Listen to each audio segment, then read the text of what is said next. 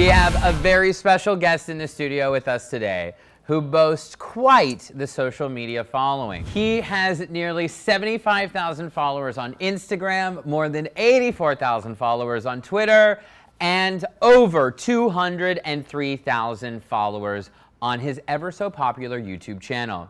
He is one half of Not Adam and Steve. Please welcome to the show, Will Shepherd. How's it going? Hi.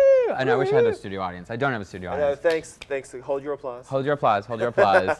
The crew is going nuts right now. Yeah. First of all, thank you, because you are on our premiere episode of season 2. It's a big deal. A lot of pressure. A lot of pressure. Now, what were some of the biggest surprises and challenges when you first became popular? Like, what was that like? Yeah, well, it was really weird finding my footing with the YouTube channel to begin with, because I didn't really know what I wanted to do with it. I was doing gay self-help videos every once in a while, and I would do book reviews because I was passionate about reading, and my subscribers were as well. But then I started dating this guy named RJ. This guy named RJ. Who's RJ? Hey, RJ. Hey, RJ, the fiance. The fiance. And then we started posting like day in the life videos whenever we would go to a theme park. Hey, Florida. Hey, Florida.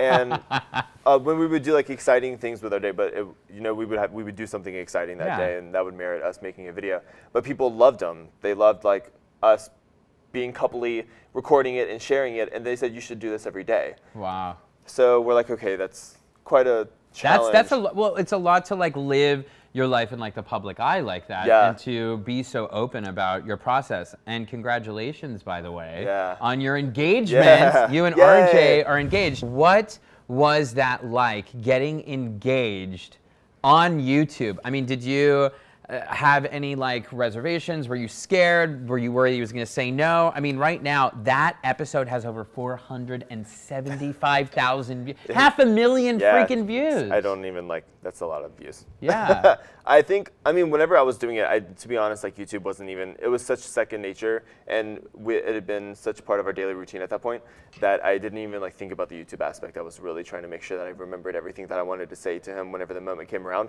Of course I didn't. All of it like left my head. Absolutely. I just kind of like sat there and looked at him and kind of held his hand and would like touch his arm and just hope that the words came back to me. And then I just started saying like love, life, happiness, and then they started forming sentences. I was so nervous. Now, I want to take a look at a clip, because you brought a clip from your recent trip to Europe with all these big YouTube stars. I guess. So let's take a look. I'm really excited. It's going to be such an adventure.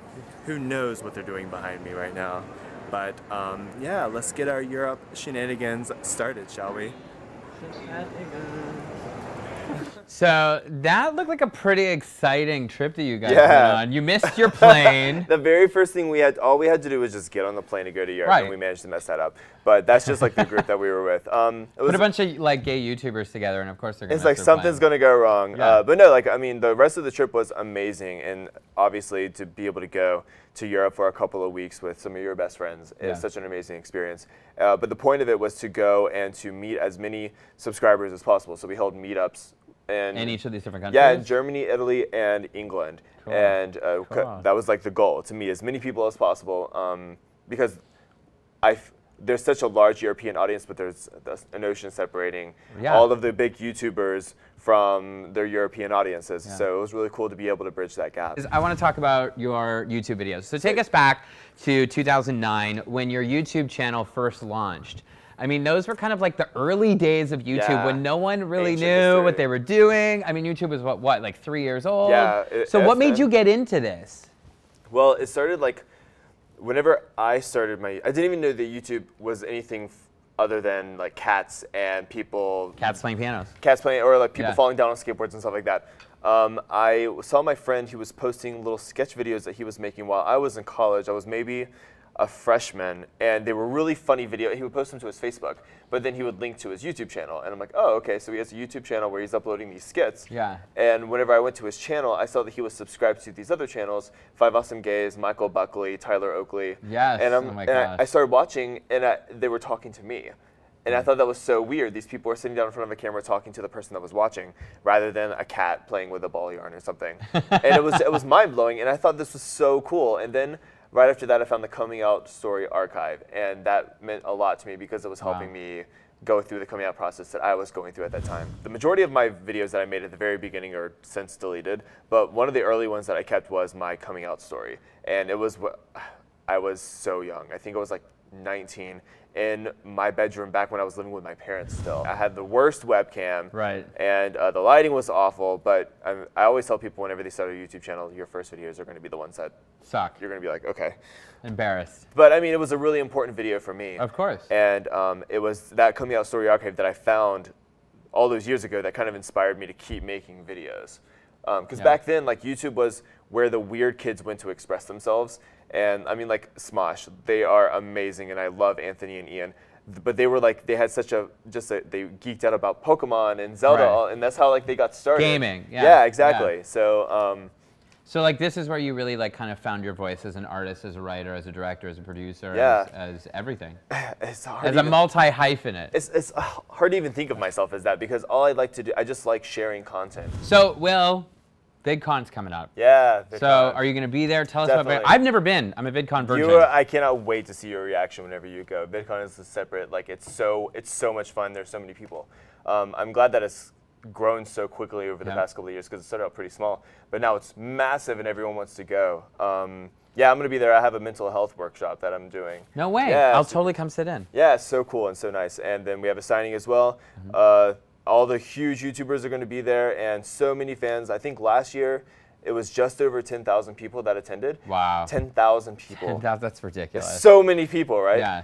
And like you told me a story before we were starting. You got stuck in a hallway for 5 hours. No, I went to the expo hall, yeah, and I was just checking out the booths and wanted to see what was going on, and then like some people started coming up, and then I think that once the first few people break the ice, everyone else is not. You're like, we can just go talk to him. He's really cool. Yeah, exactly, and that's kind of like what VidCon is. You know, you want to go and see your favorite creators, and we wanted to make sure that we were out and about so people could come and say hey to us, and we were there for 5 hours. 5 hours. Just like saying hey to people, so it's pretty cool. That's awesome. Well, we will definitely come and say hey to you definitely. when we're at VidCon. Thank you so much for being on the show. You totally burst my cherry for season 2 because you're our first guest. Hey. And please say hello to your lovely future husband, future husband. RJ, you're next. We better get you on the show. We're gonna put you in the hot spot. So when you get back, don't forget to subscribe to Will's channel, like, comment, follow him on Instagram and Twitter. And again, thank you so much for being my first guest. No problem. Stick around, boys and girls. We've got more in store for you right here on Boys in Tech. Thanks so much for watching this week's show, the first of our season 2. We've got so much more for you. We hope that you guys enjoyed it. I want to thank my online audience. Thanks for coming back and seeing us. Don't forget to check out some of our other great videos. We've got coverage from Pride to DragCon, you name it. It's all right here on our YouTube page. Thumbs up, like, subscribe, follow me on Twitter at Damian Media or at Boys in Tech. And don't forget to tune in and watch us every week because we're back, baby, right here on our YouTube channel, Boys in Tech.